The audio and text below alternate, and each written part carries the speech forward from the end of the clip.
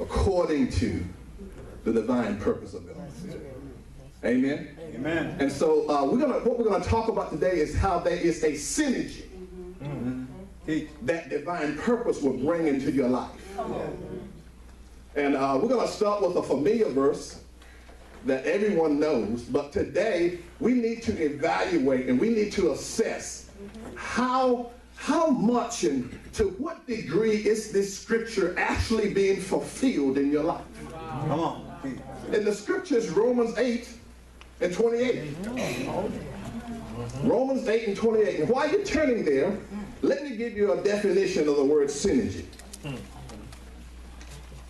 Synergy is the interaction of two or more agents or forces so that their combined effect is greater than the sum of their individual effects. I'll say it 2 more times. Synergy is the interaction of two or more agents or forces so that their combined effect is greater than the sum of their individual effects. I know some of you are trying to write this down, and I usually have handouts, but I just didn't feel led of the Lord today because I said, well, it's going to be a little bit more people than usual, so they're going to have to get a CD. Amen. Amen. That's right. Amen. That's right. One more time. Synergy. The interaction of two or more agents or forces so that their combined effect is greater than the sum of their individual effects. So basically, when you have synergy, there's an interaction of people and or things.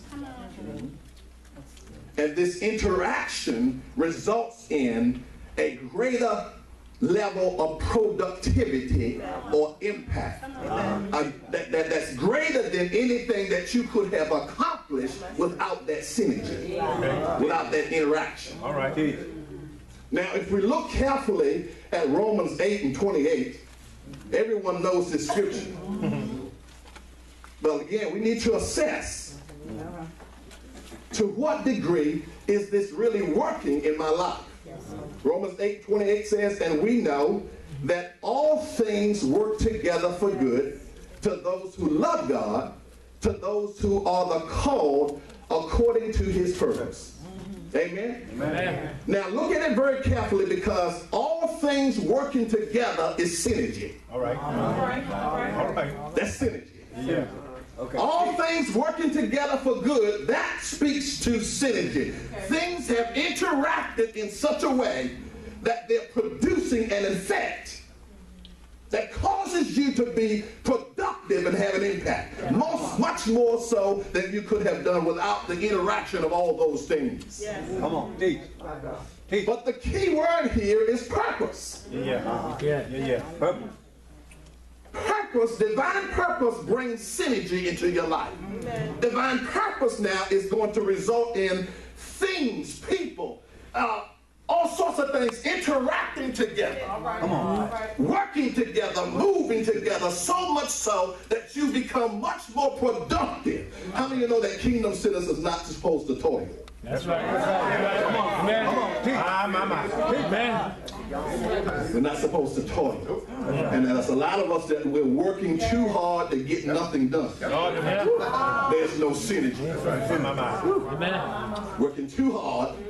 Again, the epitome of that struggle is purpose. Yeah. We're not lined up. We're not moving. We're not. And some have yet to even discover purpose. Teach. And so God, when you're not lined up, it initiates a process that's designed now to get you into position. And this is when the wind will begin to blow contrary in your life. Come on. Teach. The wind will begin to be against you. And if you don't have discernment, you don't flow. I'm not going to say you don't have it because it's in you, but you don't know that it's in you. That's the issue. The issue is not that you don't have it. You don't know that you have it. The kingdom is where? In me. That's the whole issue that a lot of us have. We don't know that it's in me. That's right. That's right. I got to stay on track.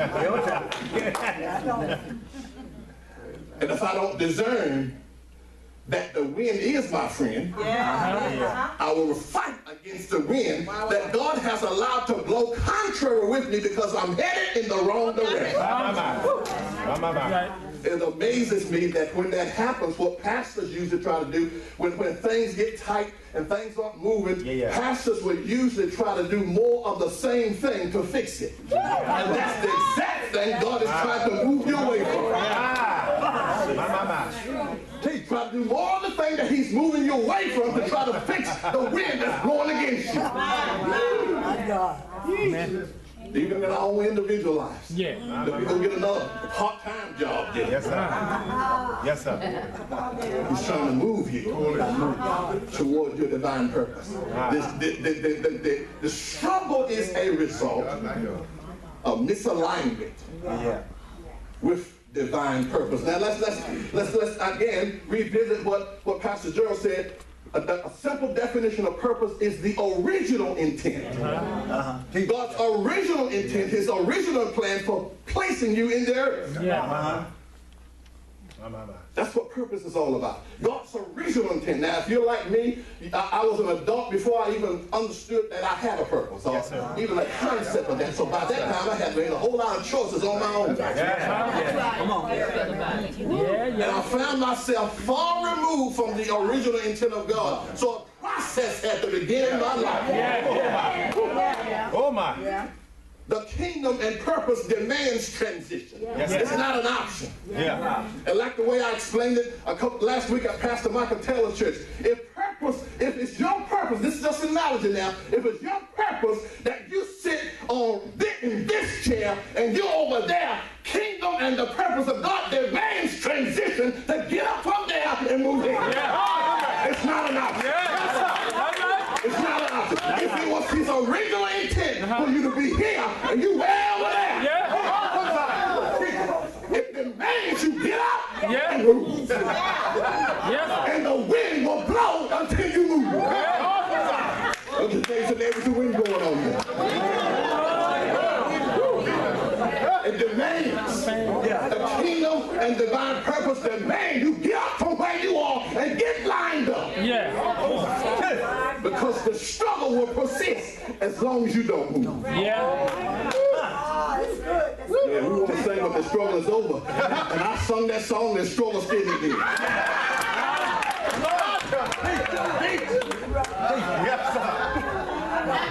Still wasn't over. The song won't change a thing if it's not relevant. Yes, sir. Are you here? We here. Oh, let's talk about this synergy now. All right? So, things working together for good represent synergy. When there is synergy, people and things work together for you. And the result is the combined effect of those people and things causes a greater level of productivity without toil and pain.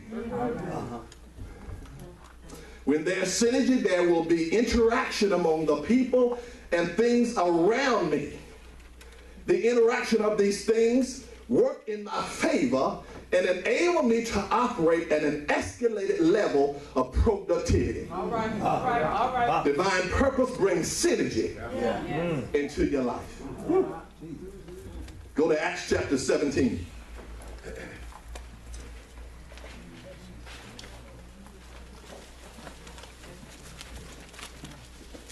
It is a mandate. It is an absolute requirement. Essential. And all those words, and even all those words that I can't even think of right now, that you discover your purpose. There's a lot of things. Provision is not your problem. Purpose is. Yes, sir. Yes, sir. That's right. Yes. Provision is associated with purpose. But the mistake we make again when provision is a challenge, we are Sunday. I preached Matthew 6 a long time, Pastor Gerald, but I had to learn how to live it. So you, at some point, you got to come out of that school of theory. Yes, sir. Yes, sir. Yes, sir. And you got to come into school and get in the classroom of life where you learn how to live. Yeah, I preached a long time. Amen. My God. But I had to learn how to live it. Yes, sir. And when you learn how to live Matthew 6:33, you learn that I have to make decisions not based on provision. Yeah. Amen. Come on. Amen. I have to make decisions based on purpose. Yes, sir. Amen. Your life cannot be about getting paid, baby. Come on, y'all. Amen. Because you will miss purpose. Amen. Teach it. See, that's the way we were brought up. Get a good job. Get a good career. Make as much as you can while you can. And then you find yourself way off. So far removed from the Father's original intent. You can't make decisions based on your needs to receive provision. If you want to learn how to, live that scripture, learn how to not make choices and decisions based on your need for provision. Yes, sir. Yes, sir. And make a choice based on purpose. It might not pay as much, but that's where God would say I need to be.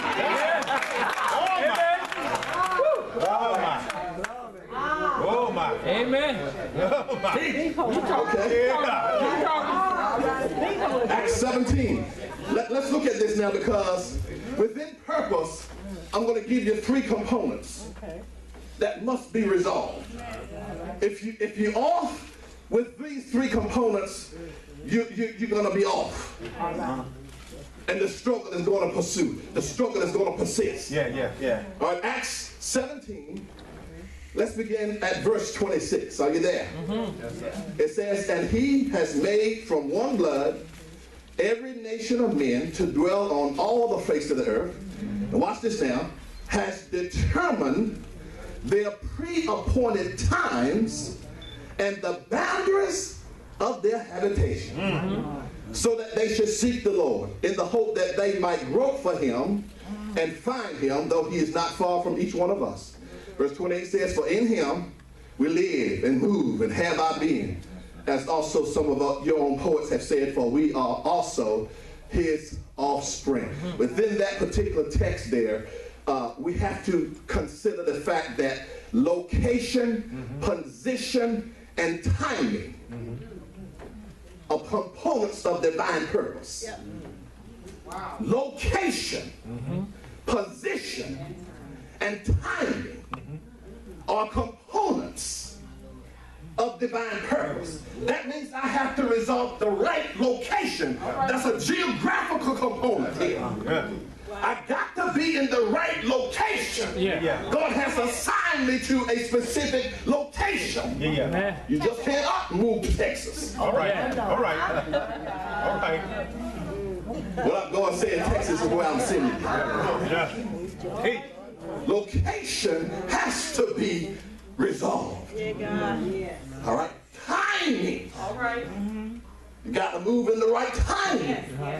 Timing has to be resolved.